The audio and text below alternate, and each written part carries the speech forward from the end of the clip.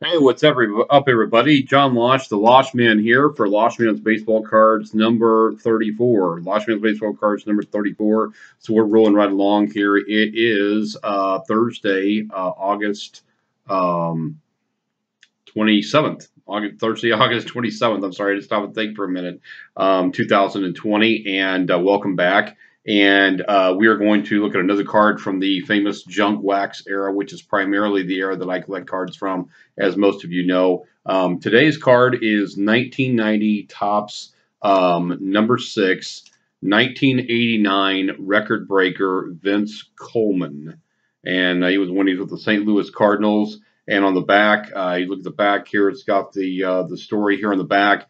Vince Van Gogh couldn't be stopped. Coleman swipes 50 consecutive bases. Montreal, Quebec, July 28, 1989.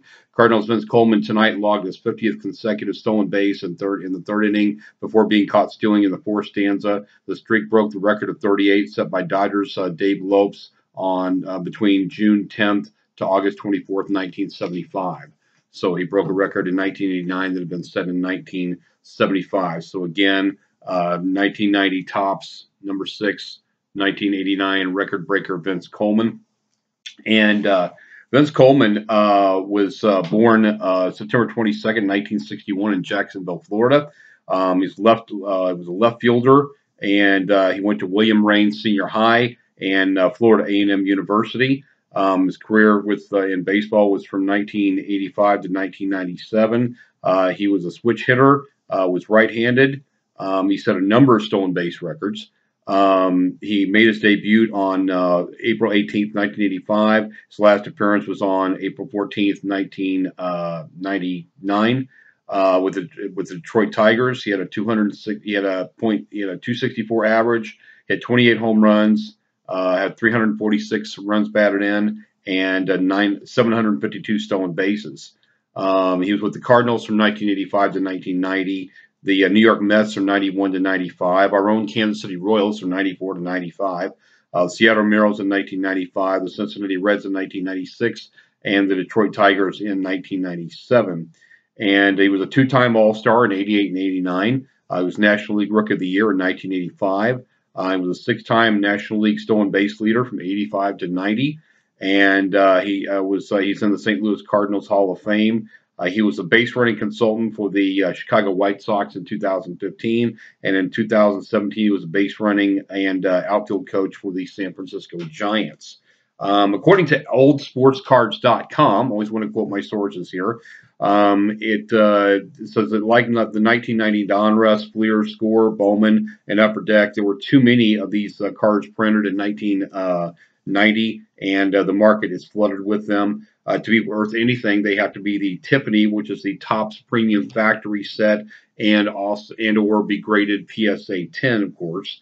It also has a list of the top 10 most valuable cards from that 1990 set. So the 10 most valuable Topps number for 1990 Topps number 414 Frank Thomas rookie card that had no name on the front, mind you, was worth $50,000. The one with the name on there was in the Tiffany set, estimated at a PSA 10, was worth $400. The base estimated PSA 10 card was worth $20. 1990 Topps USA number 1, George Bush, which featured a photo of George Bush in his college uniform at Yale. A PSA 10, PSA 9, excuse me, was worth $10,000. And there were like 100 or so of those cards printed. And 1990 number 336, Ken Griffey Jr., the kid, estimated PSA 10 was worth $500. Base was worth $50. 1990 Topps number 692, Sammy Sosa rookie. I actually have one of those. Meant to actually get it out and show it again. I featured it previously here on Losh-Man's Baseball Cards. Sammy Sosa rookie. Tiffany PSA 10 was worth $45. Base was worth $25. And like I said, I have that card. I've never sent it out to be graded or anything like that. I don't think any of my cards are in exactly wonderful top grade shape or anything like that. Unless they've just been taken out of the pack or something like that, then yeah, probably. But these older ones like this that have been around a while, probably not. The 1990 Topps number 757, Larry Walker, rookie when he's with the Montreal Expos. Tiffany estimated PSA 10 was worth $55. The base is worth $15. 1990 Topps number 701, Bernie Williams rookie.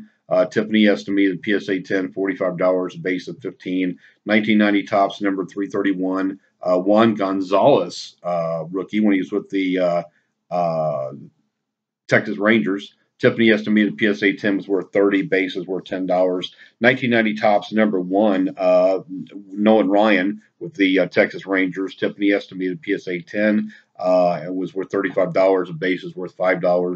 And 1990 Topps number 2 through 5, which was the Nolan Ryan 5,000 strikeout. Was it 5? No, was it? Nolan Ryan 5,000 strikeout salute. Tiffany estimated PSA 10 was worth $20. Base was worth $5. And 1990 Topps number 300, our own Kansas City Royals, Bo Jackson. Tiffany estimated PSA 10 was worth $15. Base card was worth $15. The 1990 Topps set was a 792 card set. It had subsets of All-Stars, checklists, manager cards, the Nolan Ryan 5,000 strikeout salute, record breakers like this Vince Coleman card, Topps All-Star rookies, and Turn Back the Clock were the subsets in it. The 1990 baseball season, the top draft pick was Chipper Jones. The American League MVP was Ricky Henderson. National League MVP was Barry Bonds. American League champs were the Oakland A's. The runner-up were the Boston Red Sox. The National League champions were the Reds. The runner-up in the National League was the Pittsburgh Pirates. World Series champs were the Cincinnati Reds. World Series MVP was Cincinnati's Jose Rijo. And our own Kansas City Royals in that 1990 year were 75 and 86 and came in 6th in the American League West. They are now in the American League Central. So this is before they got moved to the American League Central. So anyway, hope you guys have enjoyed this. Again, another baseball card video from the junk wax era that I mostly collect from. And hope that you're enjoying your week so far. Hope you're enjoying this month of August. I noticed it's already starting to get dark earlier here in Kansas City, Missouri. Again, I work evenings right now. This is my day off today and tomorrow.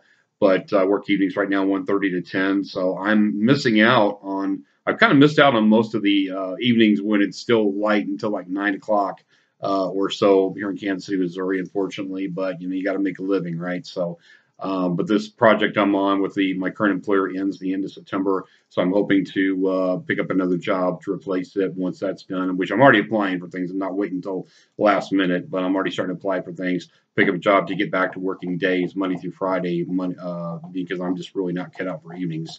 But I'm doing it right now because it was what was available when I took this job, or I just didn't look at their list long enough or hard enough or something. I don't remember exactly what the deal was, but anyway.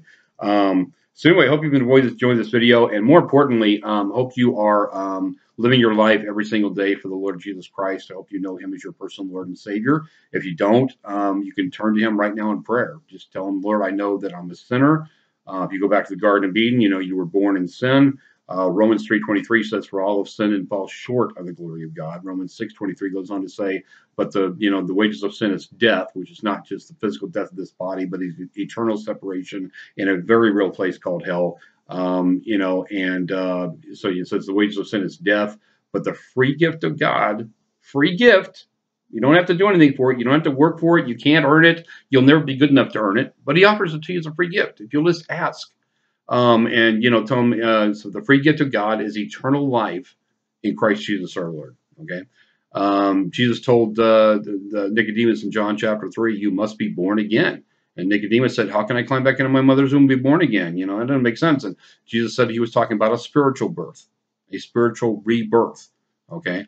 Which comes when you receive Him as your personal Lord and Savior, repent of your sins, ask Him to come into your heart, be your Lord and Savior. And John 3:16 goes on to say, "For God so loved the world."